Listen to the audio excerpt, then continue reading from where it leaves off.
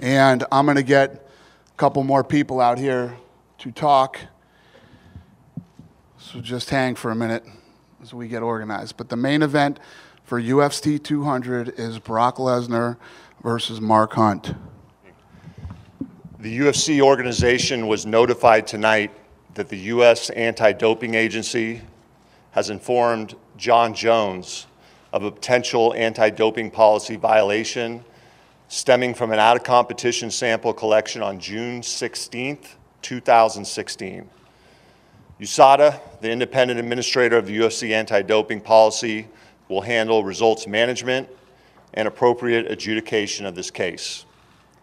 It is important to note that under the UFC anti-doping policy, there's a full, fair, legal review process that is afforded to all athletes before any sanctions are imposed.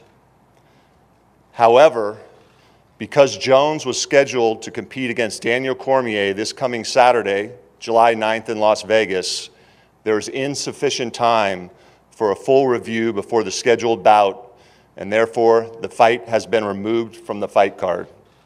As a result, the 3-round heavyweight bout between Brock Lesnar and Mark Hunt will become UFC 200 main event.